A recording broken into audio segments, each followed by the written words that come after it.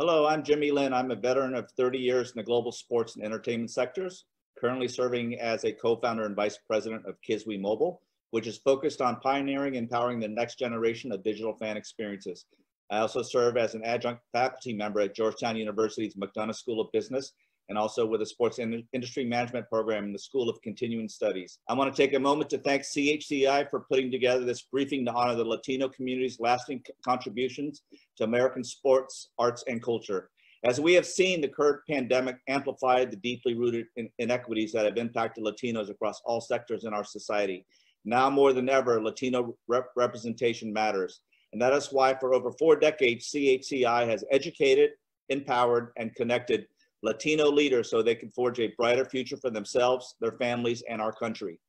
As CHCI continues its leadership development programs to ensure Latino leaders in all areas, including sports and the arts, are both empowered and connected with the most influential Latinos in our nation, please consider supporting them by going to chci.org/donate and chipping in. chci.org/donate. Our community must have a seat at the table to ensure we provide greater opportunities in the future, and they can't do it without your help. We will start today's program with a panel discussion highlighting the remarkable accomplishments of Latino pioneers in sports and culture, and end with a curated exhibit highlighting Latinos' contributions through sports artifacts and stories. Now let's get to the discussion and introduce our panel. In the interest of time, I'm only going to do the briefest of intros for our speakers as I welcome them. I encourage you to look up these incredible leaders online to learn more about them. Let me introduce all 4 speakers, and then we'll invite each of them to give some opening remarks. To start us off, I'm pleased to welcome Congressman Linda Sanchez, who proudly represents California's 38th Congressional District. Nationally recognized as a leading progressive voice in Congress for working families, Congresswoman Sanchez serves as Vice Chair of the House Democratic Caucus, the 5th highest ranking position in House Democratic leadership. She is also the first Latina elected to a leadership position in the U.S. Congress and is a former CHCI chair. Welcome, Congresswoman. Our next guest is Roberto Alomar, an extraordinary athlete who became the first Major League Baseball player to be inducted into the Baseball Hall of Fame as a Toronto Blue Jays player. Currently, Roberto Alomar serves as special advisor to the Toronto Blue Jays. Welcome, Roberto. Now I'm pleased to welcome Dr. Margaret Salazar-Porzillo, the curator Latinx History and Culture in the Division of Cultural and Community Life at the Smithsonian National Museum of American History. She is currently project director and lead curator of the exhibition of book Play Ball in the Barrios and the Big Leagues, which we'll be showing at the end of this briefing. Thank you for joining us, Dr. Salazar-Porzillo. And finally, please join me in welcoming Roberto Clemente Jr., who is the son of the late Roberto Clemente and brother of Luis Clemente. Clemente spent 3 seasons in the minor leagues working as a baseball commentator and eventually established the Roberto Clemente Foundation. Welcome, Roberto Clemente Jr. Now let's begin with the opening remarks, and we'll start with Congresswoman Sanchez.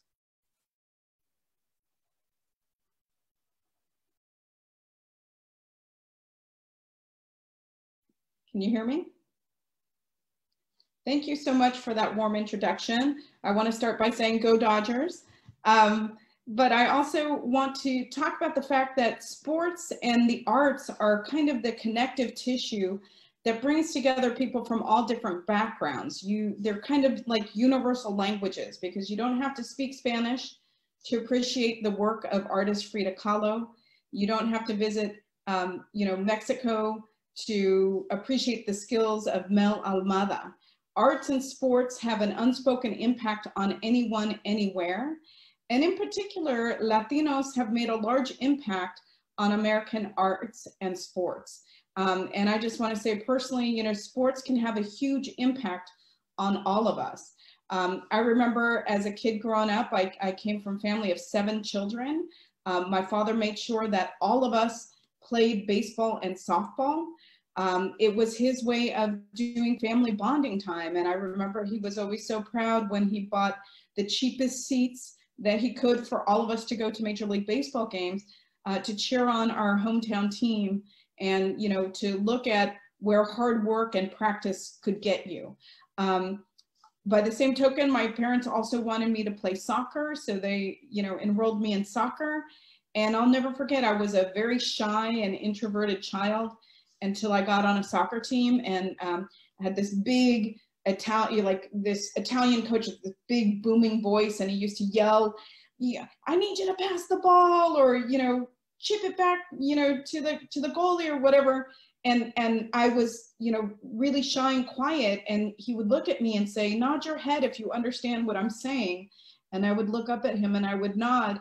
But the more confident and the more skilled I became in soccer, the more vocal and the more aggressive I was. And it was really, for a Latina, girl, kind of a revelation that on a soccer field, you could be aggressive and you could be, vocal. And that wasn't something that was always afforded to me in a home where you respected elders, and where, as children, you knew your place and you didn't speak unless spoken to. And on that team, I like to say that I found my voice. And once I did, I learned to stand up for myself and be more vocal. And over time, I learned to stand up for my community, and be a vocal advocate for them. So, that sports lesson has helped me over and over again in life. I will say this, when I was in junior high, they had a boys soccer team. They did not have a girls soccer team. So I signed up to play on the boys team, and I brought a few of my girlfriends who played soccer with me, and they were completely unprepared for that scenario. And I think we caused a bit of a ruckus, but we proved our talent. And by the end of the season, we made the all-star team. So I just want to say that so often, as Latinos and especially as Latinas, doors are often closed to us for no really good reason. But we have to challenge that status quo ourselves, otherwise nothing changes. And that's why, we see underrepresentation of Latinos across many areas. But we have to invest in the talent that exists in our community. We have to support that talent. Even parents, very well-intentioned parents may have some, hesitation about their kids saying, "I want to grow up and be an artist," or "I want to grow up and be a professional athlete." Yet they need that support in order to get there and make those dreams happen. And as a policymaker, I have to do a better job in supporting initiatives that are going to help kids live up to their true potential and dreams, no matter what those dreams and goals are. And I really believe that athletic and artistic success for our Latino children is going to lead to more opportunities across the board in every kind of career imaginable. So I'm really grateful that you're holding this important discussion today, so we can continue to support budding Latinos who have talent in sports, art, and culture. Thank you. Thank you very much, Congresswoman Sanchez. That was awesome. Now let's go to Major League Baseball, the great Roberto Alomar.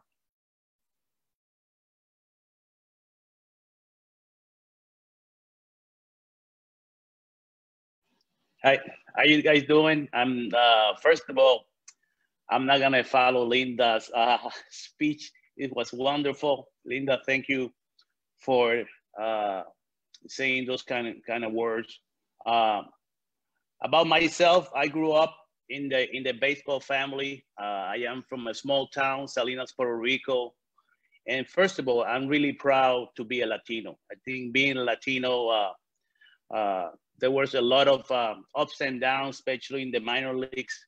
I grew up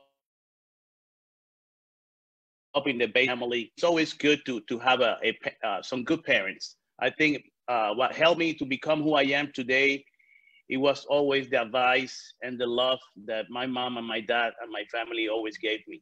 I think the values that they gave me, not only as a player, but as a person, helped me to become who I am today. And what I wanted to tell all the Latino youth is that life, like my father used to say, life is like walking in the tunnel. And you walk in that tunnel, and in the end of that tunnel, there's gonna be something good waiting for you. But during that tunnel, you have to make sure that you as Latinos, you have to learn how to say no, because there's gonna be a lot of temptations beside you. It's gonna be a lot of work. It's not gonna be easy, but you have to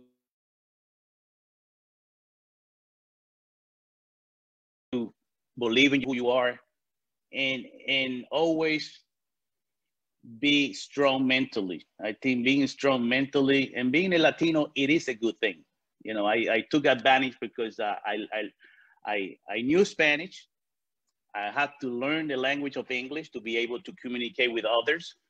So I have an advantage because I speak two languages, and I had to look life like I had an advantage at that time. But it was a lot of tears, a lot of smiles, a lot of work. But I had a great family behind me, and I think that helped me to become who I am today. And I always tell the young guy, there's always something good for you out there. You just have to believe in yourself, and whatever you choose to do in life, make sure that you love what you do day in and day out. And I think by loving what you do day in, day out, you will accomplish a lot of family and for all Latinos.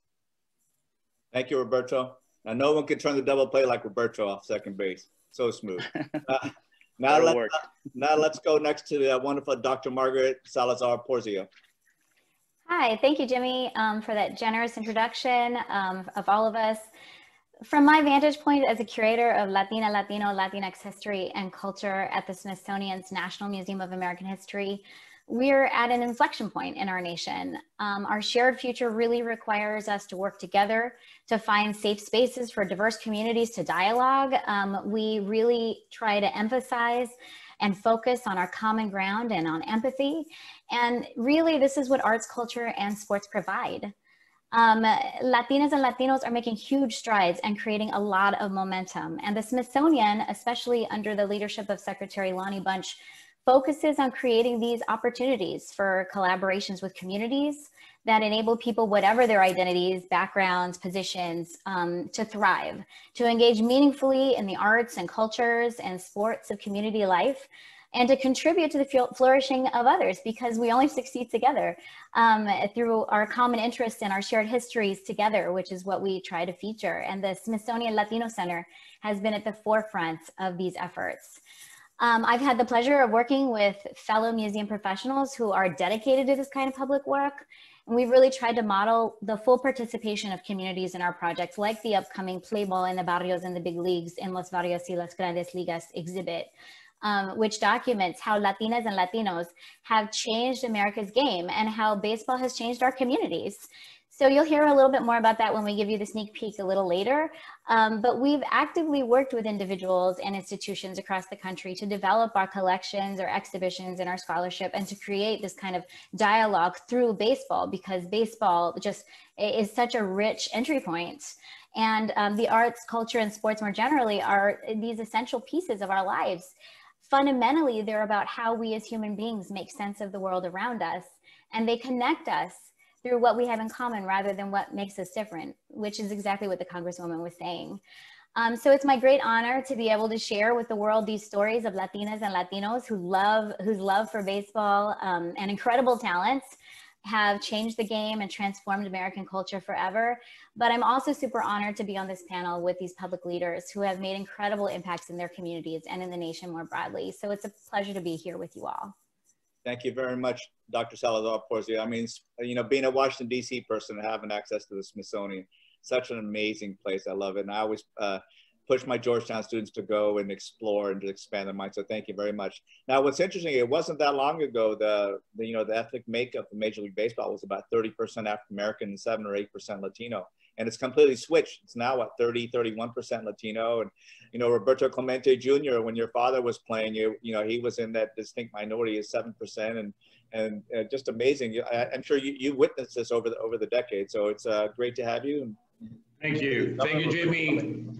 Thank you, Jimmy. I truly am honored to be part of this panel.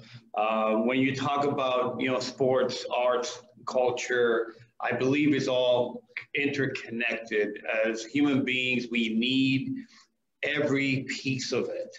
Our brains are built to handle everything that comes at us to be able to become a whole-rounded person. So to be able to experience sports, culture, and have the support, a support that, you know, system that can right now change the way our kids are growing up. We're right now seeing and hearing a lot of things that I remember hearing when I was a very young boy in the 60s and 70s, right? I myself experienced racism. I've seen it all. I've been beaten and left for dead several times because of the color of my skin. Little did they know that I was Puerto Rican. But that kind of took me to a point to understanding what the people in this country have been going on and going through for a long time. I know that my father left a legacy of unity.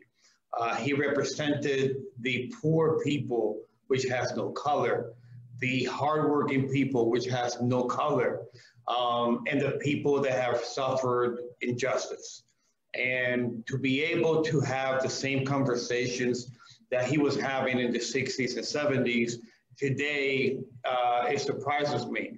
But right now we have the ability of truly taking ownership and how we can actually change from the ground level up to change the culture of this country. Today we have an opportunity to do so. So I'm very grateful of being part of this panel. Thank you, Roberto. Now, we know you played professional baseball for a couple years. Do you have an arm from the outfield or anything like your father? You know, I am starting, by the way, Jimmy, thank you for the question. I am starting a show, The Quest for the Player, for the bazooka, that guy that could throw the ball. Like today from 90 feet off, they're jogging to home plate. If you have someone that had the arm my father had that we haven't seen since, it will be very exciting to see or to try to watch those guys score from 90 feet away when you have 350 on the other side and how fast the ball can get there. I am going to go globally to do a show, ironically, about finding that arm. Oh, that's great. I think Corey Seager tried to show off his arm the other night. He's got quite an arm. So we're going to start for the next 20 minutes or so. We're going to ask the panelists questions. We're going to start with Congresswoman Sanchez, and we'll go to Roberto after this. So Congresswoman Sanchez, as we all know, the nation and the world has been dealing with COVID-19 this year. Many sectors of society have been greatly affected. Of course, the health and safety of our communities are paramount, but in terms of sports and the arts, how has your district been impacted? What should our viewers be thinking about in the next few months as we continue to tackle COVID and try to get back to our normal lives and activities? Thank you. Sure. So my district, which is majority minority, has been hugely impacted by the pandemic. Everybody knows that communities of color are hit harder by COVID, infection rates, as well as death rates. And then we have the sort of economic impacts that, you know, have really hurt many, many families. You know, as Latino community, we're very kind of tight knit, and we hug each other when we see each other. those kinds of things. And all that has been disrupted by COVID, including sports and other social gatherings, which, which our kids use as a huge outlet. So it's a big creative outlet for kids. And unfortunately, we can't live our lives the way we did pre-COVID. And, as much as we want to get back out there, we have to do it in a safe way. What has been just shocking to me is that, the president and the administration has had no national plan or strategy. It has not had it has not led on that issue. And as a result, the pandemic has spread like wildfire. And, we're living in an age where just, whether you wear a mask or not is some kind of political statement, or whether you believe in science or not is some kind of political statement. And we can't crush COVID if we all are not adhering to what the infectious disease, experts tell us. So we have to take precautions, but we can go about engaging in some of these activities. We just have to do them in a very safe way. And so, what I think about is, how do we get kids back to school, but in a safe way? How do we get kids participating? And, I believe being outdoors is one of the best ways to, get kids to blow off steam and to get, physical exercise.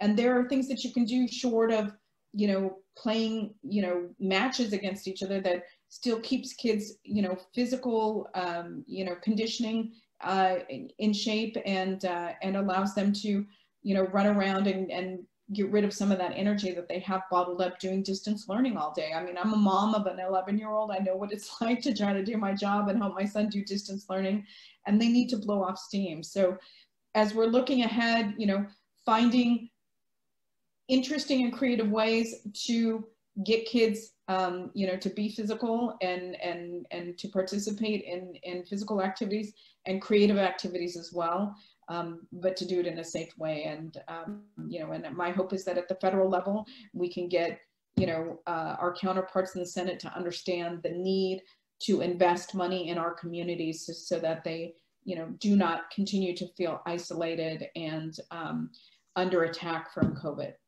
Great. Thank you very much, Congresswoman Sanchez. The next question is Roberto Alomar. Roberto, as a former Major League Baseball player, what, in your opinion, is the biggest impact that Latinos have had on baseball? Well, the biggest impact is that we have had a lot of great players, and we have, I got some numbers here for you guys. We have over 48% of minor, 48% minor league players are from Latin America. And 26% are playing in the big league right now. And that's a big impact. Having the Roberto Clemente award in the big leagues, that's a big impact. Roberto Clemente for us, for me, but for me, it is, I call him a hero, because a hero is what you follow. And by following, I had I've been blessed that I have his name, Roberto. I always carry his name. And also I wear his number, but backwards. I wear number 12 and he wear number 21. So for me, Roberto Clemente is a hero for us. He's the person that we always wanted to be like. And we know that we're never going to be like Roberto Clemente. It's not going to be another Roberto Clemente. At least we can follow him and try to do the things that he did. And hopefully we can do a good job. And also, MLB has helped me so much here, especially in Puerto Rico. It's a big impact on creating programs for kids all the way. So I think the programs are there. The opportunities are out there for young guys. We just have to continue to have a voice for the young guys to stay in the right path. And there's always going to be opportunity for them out there. So I think the Major League ball players who are playing now, they should have a voice to continue to help Latinos to become together and have one voice. Because we as Latino, we have to stick together. And by sticking together, I think we can do a lot of great things. That's an amazing answer, Roberto. Thank you very much for sharing. That's powerful. Dr. Salazar Porzio, a question for you. As the Play Ball exhibit highlights, before Latinos were permitted to play in the major leagues, we were playing in our local communities and sandlots and the streets. Can you please talk about how you built this collection from the ground up with local communities? Sure, I'd love to. Ultimately, this project has been community driven from the very start. And so it necessarily needs to reflect its community roots in the stories and the objects that we highlight in our exhibits. We worked really closely with a number of communities across the country to document stories and to collect objects that bring the story home. Obviously, you'll see Major League stories throughout, but they have a community-based aspect to them. And, you know, we know that only a very small portion of Latino players make it to the major leagues. And this is actually mostly a recent phenomenon post-World War II, mostly in the past 3 to 4 decades. Up until that point, many Latinos were never even given a chance in the MLB because of Jim Crow racism and discrimination. So until Jackie Robinson broke the color line in 1947, Latinos weren't really allowed to play in the major leagues. And, you know, although there were exceptions, of course. And so the tradition of Latinas and Latinos in baseball is fundamentally a community story where players created their own teams and local businesses supported these community leagues. And where, you know, people started their, where these amazing, talented players started, because that's where they could play the game. Another part of the story is that some recent players in Major League Baseball wouldn't necessarily identify as Latino. They might identify as Latin American or with their home countries because they've come to the United States specifically to play in the major leagues. And so these are national and international stories, and they're stories with humble beginnings. They're also about labor, they're about immigration, they're about finding home in a new place. So most of the Latino baseball that we're documenting and showing to the world in our exhibit is related to communities, because even though this is a national and international story, history happens locally, and these local stories and trends can be like microcosms of national stories and trends. I really believe that communities are where rich national stories can be found, whether it's, you know, someone becoming part of a new community, how players have organized for better labor conditions on the baseball field after a long day of picking citrus or beets in the same fields. Really, these are where our stories are grounded. Great, thank you so much. You know, one, I'm excited to see the video in a few minutes, but I also can't wait to come see the exhibit. So thank you very much. Mr. Roberto Clemente Jr., this is a great and a very timely question. Your father, Roberto Clemente, was frequently outspoken about racial issues in an era where segregation was still occurring. In a time where our country is in a renewed period of social unrest, how important is it for athletes to use their platform to draw attention to injustices? Well, I can tell you, Jimmy, today we live in a day that, you know, when my father was playing, he came up in 1955. That was shortly after, you know, Jackie Robinson broke the color barrier.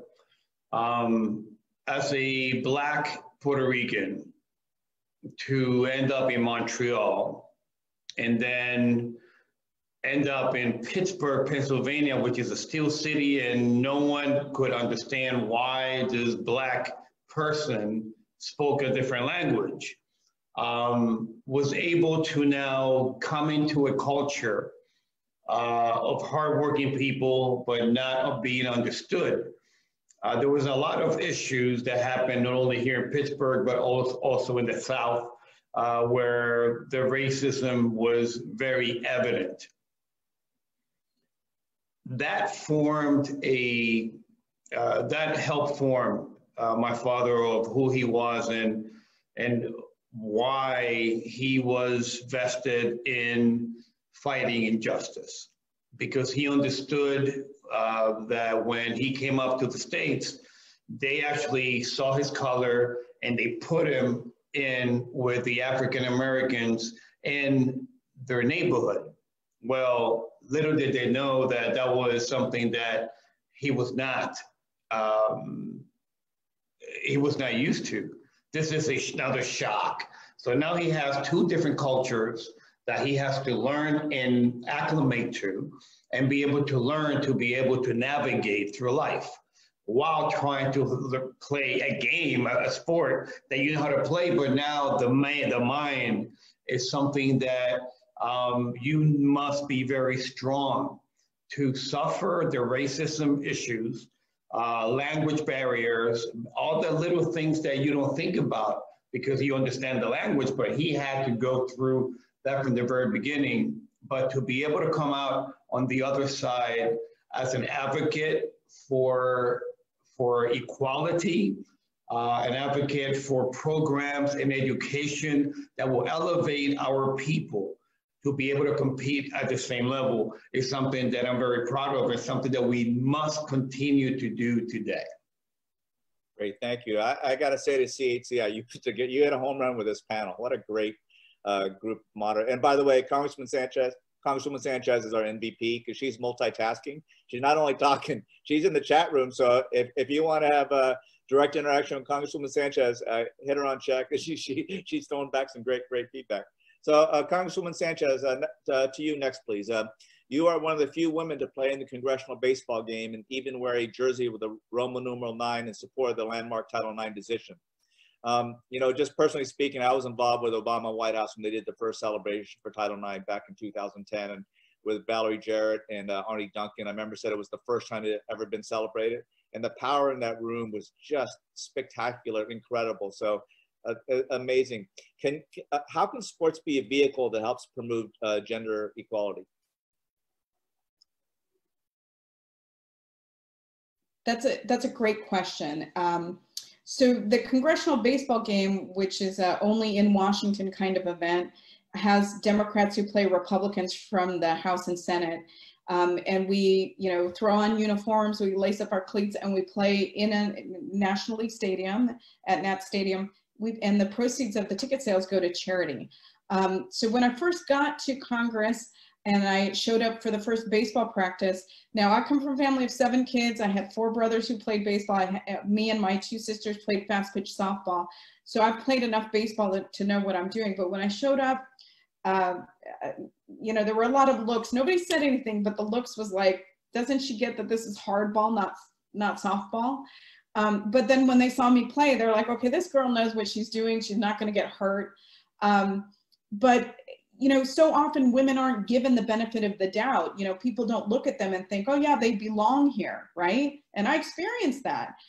That's why I wear Roman numeral 9 as my number, because it represents landmark legislation that gave women equal opportunity in higher education through sports. It is what allowed women to get scholarships to play sports at college. It has increased the number of women who've gotten the opportunity to go to college because of those scholarships. So it's been a great equalizer. But in particular, something that I really fundamentally believe in the depths of my soul are that sports are really good for women in many different respects. I talked a little bit about my experience playing soccer and about how I blossomed and became vocal and an advocate, and I could stand up for myself and ultimately became an advocate for my community. But something that people don't know is that, you know, when young girls play sports, and they've tracked this through studies, they're less likely to get into abusive relationships. They're less likely to have unwanted pregnancies. They're less likely to have depression. They're more likely to develop confidence, which then empowers them to be confident in math and science or in art or in whatever field that they choose. And sports teaches all kids, but especially young girls, important life lessons. It teaches them that you're not always going to win. And so you have to learn to deal with losing and how do you pick yourself up from those bad situations and move forward, having learned something from an experience where you didn't win. It helps kids develop their grittiness, their resiliency. And so I think it is a huge, you know, equalizer for women, you know, young girls who grow into women. And finally, you know, when you talk to kids and who've played on any kind of sports team and you say, did you make friends on your team?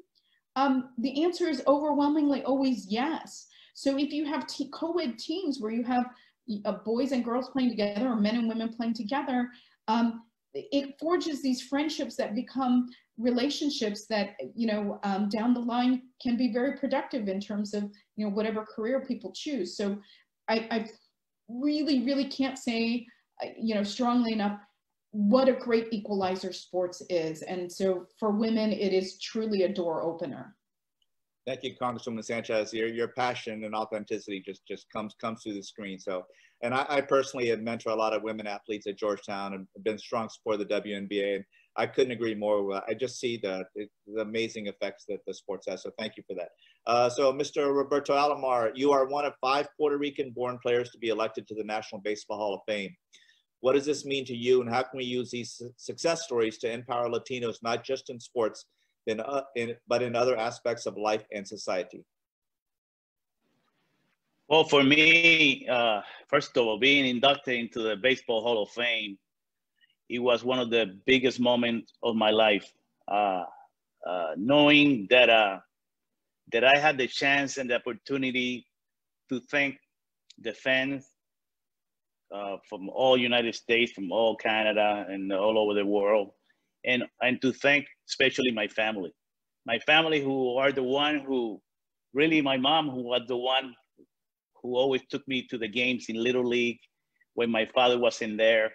So it was a proud moment, not only for myself, but a proud moment for my family, for all Latinos, and for all the Puerto Ricans.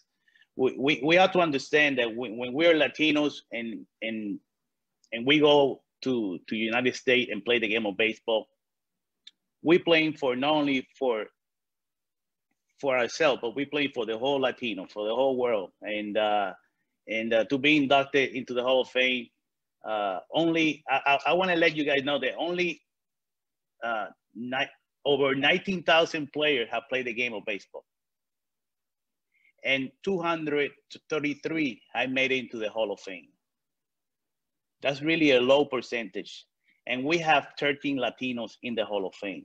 And I know it's gonna be more coming really, really soon. So that shows you how strong and how good Latinos are playing the game of sports.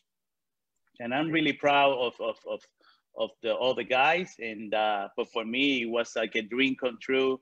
And I can't thank enough to all the Latinos and my family and my mom, my dad, who were there for me since day one. Great, thank you so much. Next, we have a question to Dr. Salazar Porcio. So how are women in particular featured in this baseball exhibit? Thank you so much for asking. Well, when I started collecting for the Latinos in Baseball project, which is now the Playboy exhibit, I knew that we needed to document women's stories. Baseball is almost always thought of as a man's domain, but we have worked really hard to find these women's stories because they've given tirelessly of their time, talent, and treasure in support of the game and their communities. And they've played important roles as players, fans, mothers, daughters, wives. They've made their own teams, but they've also sewn patches on uniforms, cared for children, sold concessions, made the food and the uniforms sometimes. And 11 Latinas played in the All-American Girls Professional Baseball League, setting and breaking records. More recently, with Linda Alvarado, women are becoming owners in Major League Baseball, and Playball really acknowledges the significant roles that women have played. We try to emphasize this history in our upcoming exhibit. But I want to say congratulations to someone from the chat, Liliana Perez, who is the inaugural Director of Cultural Affairs for the Los Angeles Chargers in the NFL. Just saw your chat. We have to highlight these amazing Latinas and Latinos because if young people can see others in these positions, they can enter these roles too. Oh, that's fantastic. Thank you so much. Roberto Clemente Jr., how can nonprofit organizations work with the sports community to continue making progress in racial and social equity? Wow, well, that's a loaded question because when we talk about nonprofits, there's not much power to nonprofits to make a change, unless there's a connection to Capitol Hill, obviously, right? Now, I truly believe that we as a people need to start uniting, because there are so many different nonprofits that the missions are pretty similar, but if you can find collaboration, that's where the power starts building.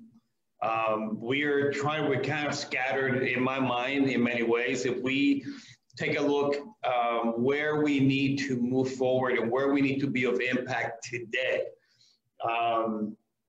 sponsoring teams for our minority kids that don't have the ability of buying equipment, being able to have a field close by their neighborhoods to be able to play sports.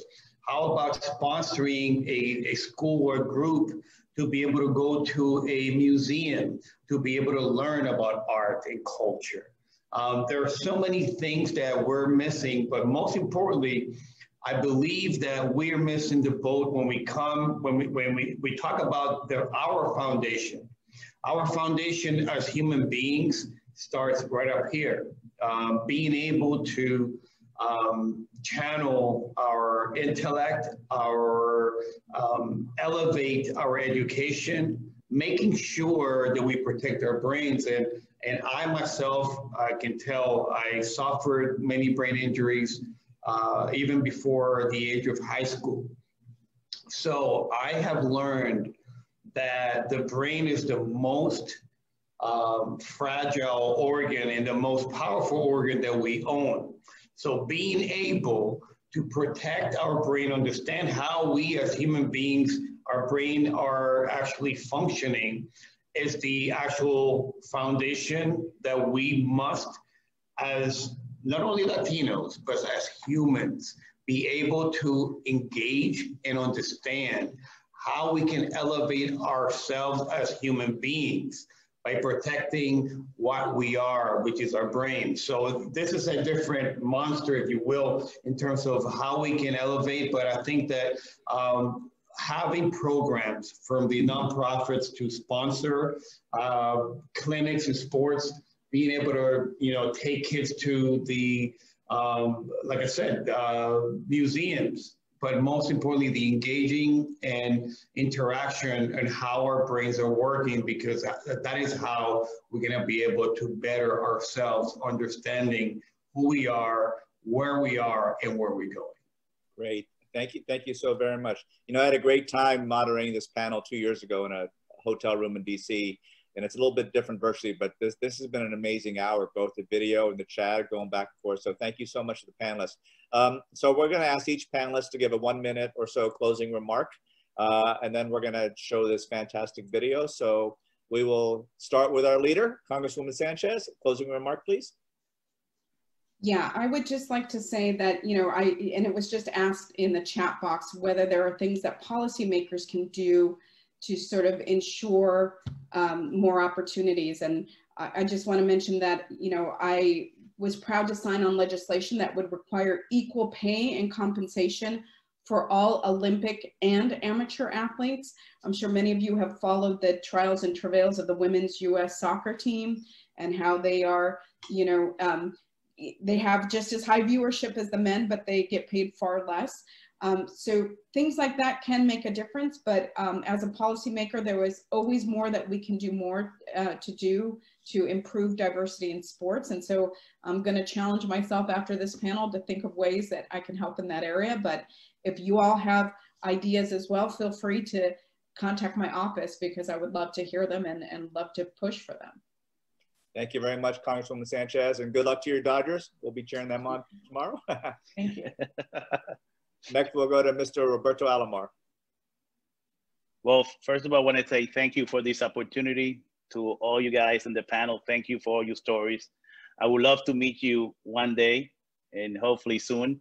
For me, my last word is let's continue to give more opportunities to the Latin people. I know that we all have a voice, and our voice, I want to be heard.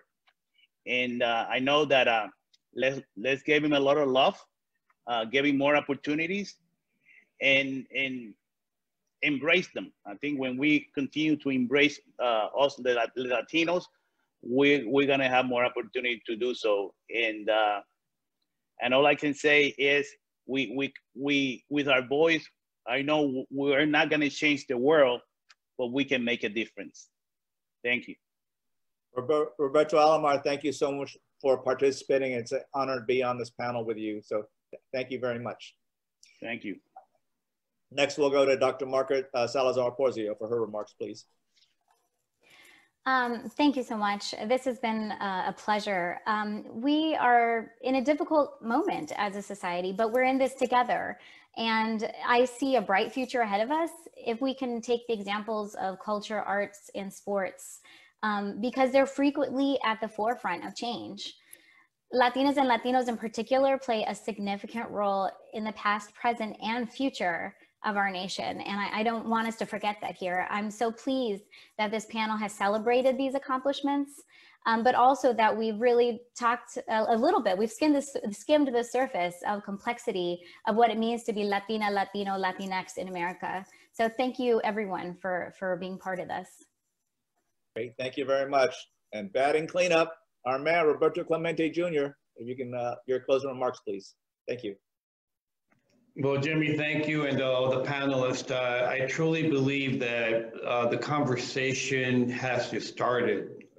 We are very, very far to where we need to be in terms of understanding each other and being able to have a seat in the bargaining table when it comes to slicing up the pie. I believe that we, as Latinos, we're very passionate. We have gone through a lot. I mean, from the Black Lives Matter movement, we are part of that. We are part of what's been going on in terms of that, but then all the streets that we are marching on, the underlay and the undercurrent of those streets are laid out with Latino names that have been out there invisible and just vanished. So we need to elevate our programs to protect our people, to elevate their intellect, to continue to protect the working class and protect the future of our country, because the country is still counting on us to carry the load. So we must be strong. We need to continue to elevate ourselves to positions of authority and making sure that we're in the part of making decisions. Because if we're not, we're completely losing the battle. We need to be in positions of authority, and we know that we're able of doing that. Great, thank you so much for participating in the panel. It's awesome, and I will definitely follow up with you. I look forward to meeting you in person. Thanks so much to all of our panelists for joining us today. We hope you enjoyed hearing from our wonderful panel. A reminder that immediately at the conclusion of the webinar, a link will pop up on your screen to take you to a survey asking for your feedback on this virtual session. Please fill it out and let us know how we can improve. Thanks once again to you for joining, and a special thanks to CHCI, MLB, and the Smithsonian Latino Center for putting together this valuable briefing. Be sure to check out the CHCI website, which is chci.org, for updates about upcoming events, and check out the new CHCI podcast, Here to Lead.